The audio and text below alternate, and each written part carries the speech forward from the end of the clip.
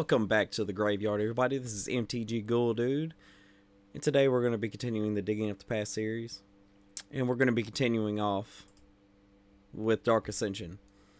Now, a little bit about Dark Ascension. It was the second set in our favorite Innistrad block.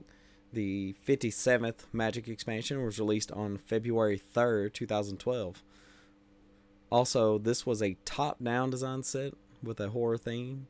Set puts a stronger emphasis on the tribal creature types, such as providing a lord for each of the main types, like vampires, ghosts, werewolves, zombies, and humans. So without further ado, let's get into it. Now you may be wondering, why is a human in the zombie roll-up? Well, Locathar is a 2-drop for 2 white. It's a 2/2 with vigilance, human soldier, and when it dies, return it to the battlefield transformed under your control at the beginning of the next end step. Well, it transforms into a zombie soldier that can't block. So this is Unhallowed Cathar. Like I said, it is a zombie soldier and it cannot block, but it is a 2/1, so it actually gets a downshift in its toughness. But we still love him all the same. Draw off some Mind Crusher for 4 and 2 blue. It's a zombie horror, 5/5. Whenever it enters the battlefield, target player puts the top 5 cards of his or her library into his or her graveyard. And it also has the Undying ability, which is if it dies, it comes back with a +1/+1 counter on it. And if it doesn't, if it did have a +1/+1 counter on it when it died, it just stays in the graveyard. It's pretty cool if you want to do like a self-mill theme in a zombie deck. Headless Scob for 2 and a blue. It's a 3/6 zombie warrior. An additional cost to cast it. You may exile a creature card from your graveyard. It enters the battlefield tapped. Relentless Scobs for 3 and 2 blue. It's a 4/4 zombie. It has an additional cost to cast Relentless Scobs. Exile a creature card from your graveyard. This also has Undying. So, I mean, if you can reanimate it, you don't have to pay the cost. But when it comes back again with a +1/+1 counter, it's a 5/5 for 5. So, I mean, it's really not that bad when it comes to just, getting what you're paying for. Screeching Scob for 1 and a blue. It's a 2/1 zombie. And when it enters the battlefield, put the top 2 cards of your library into your graveyard. So, if you're playing that, like I said, playing that heavy self-mill theme, this is actually a pretty good card to help you get that rolling a little bit. And then we got just the most adorable little thing. Black Cat for 1 and a black. It's a 1/1 zombie cat. But it doesn't do nice things. When it dies, target opponent discards a card at random. So you could get a land, or you could get the thing they tutored for on turn 2.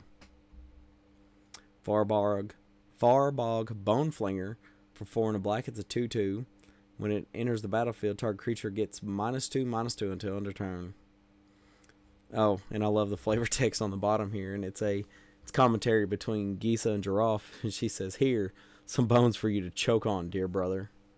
That feud has been very long standing and just been gruesome all in all. Giraffe's Messenger for 3 black pips. It's a zombie and it enters the battlefield tapped, but it is a 3/2 with Undying. So when it dies, it comes back again. But that's not the cherry on top of this cake. It's actually when it enters the battlefield, target opponent loses 2 life. This is actually one of the cards in my Zombardment deck, and it's actually heavily played in the most Zombardment lists if they're running a more heavy zombie theme. Along with it is the All-Star Combo King Gravecaller for 1 in black. You get a 2/1 that can't block, but you may cast it from your graveyard as long as you control a zombie. It doesn't have to be a token, it doesn't have to be a non-token.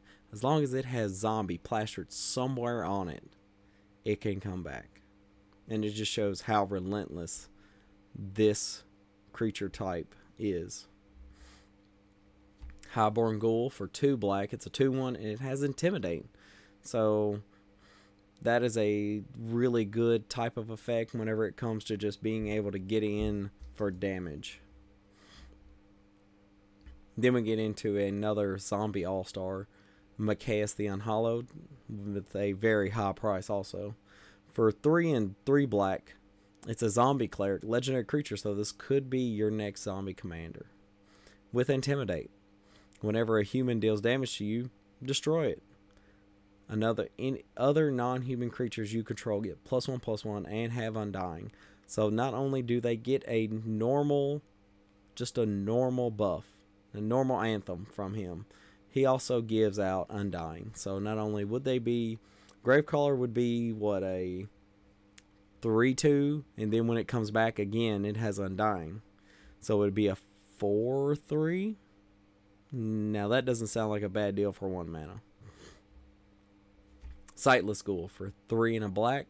It's a 2/2 zombie soldier, and it can't block, but it does have Undying. So you can just send it into the red zone, and it doesn't matter if it gets through or not. Ghoul Tree for 7 and a green. It's a zombie tree folk for all those zombie tree nerds. Ghoul Tree costs 1 less to cast for each creature card in your graveyard. So yeah, maybe the plain text may be 7 and a green, but it could be just a green for a 10/10, which is, in some cases, is really good. Then we get into a great zombie lore, Diregraph Captain, for 1 and a blue and a black. It's a 2/2 zombie soldier. It has Death Touch, but it doesn't end there. It gives all other zombies you control +1/+1. And then when another zombie you control dies, target opponent loses a life. This is the precursor to the many effects we've seen here recently when a zombie dies, and it's just, I'm glad they keep pulling this support for when a zombie dies, when a zombie enters. It just, the more the better, if you ask me. Having Ghoul Lick for 3, a blue and a black. It's a zombie wizard. That's a 4/4. And for 1 mana, you may cast target creature card from a graveyard this turn. When you cast that card this turn, it gains all activated abilities of that card until end of turn. So it doesn't necessarily need to be a zombie. It could be a giraffe, Visionary Stitcher, that gives all of your creatures flying, that you can use to tap and sack to make another. The effects are just amazing. So you can't not do well with this card. It might be expensive come mana cost, but it has really good utility. Having Ghoul Runebinder. This is where we get into our supplementary zombie support cards. It is a human wizard for 2 and 2 blue. It's in a 2/2, but it has the effect where if you tap 2 and a blue and tap it, exile a creature card from your graveyard, put a 2/2 black zombie creature token onto the battlefield, then put a counter on each zombie creature you control. So you could slowly start assimilating, your non-zombies, or your zombies aren't coming back from the graveyard, or you won't want coming back from the graveyard, and start using them to just make all of the rest of your zombies bigger. This is a card that I've wanted to use, and I've seen some use here and there for me, but it just doesn't get it for me all the time. I'll implore you to, if you do run this card, let me know, because I want to see if anybody else has had luck using the Runebinder. Reap the Seagraph for 2 and a black. You can put it's a sorcery speed spell. You can put a 2/2 black zombie creature token onto the battlefield, and for flashback for 4 and a blue, you can do it again. Now, this may just be me, but Mono the Unhallowed that we've got not too long ago in Shadows over Innistrad is just a little bit better than this, because it's 4 mana, but you can flash it back again, but you get 2 zombies on the first run, where you're getting only 1 for 3 here. To me, that's a little bit better. Wake Dancer for 2 and a black. It's a 2/2 human shaman, and it has the ability Morbid. So when a creature dies, it makes a zombie token, which is, sometimes it's pretty good if you can blink her, or if she dies and you bring her back. Technically, she entered and a creature did die this turn, so I wonder if there's a way to just infinitely loop this creature, just to keep bringing it back. Oh, there could be. I mean, it would be just infinite death triggers, but what you would do is you would take this,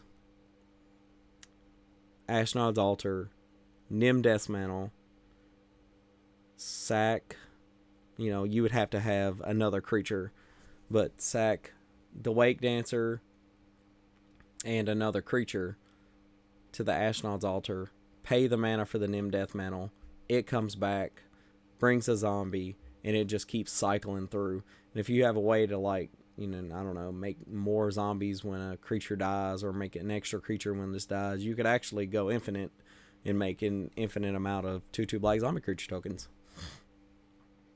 I might want to write that down. That's actually pretty good. Pretty unsuspecting, too.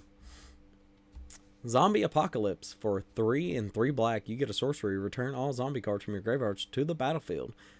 And just to top it all off, destroy all the humans. There will come a day so dark you will pray for death. On that day, your prayers will be answered.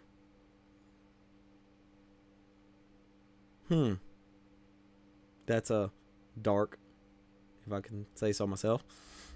But anyway, guys, that's going to be it for today. I appreciate y'all stopping by and joining me in this journey. And I will see you guys next time in the graveyard.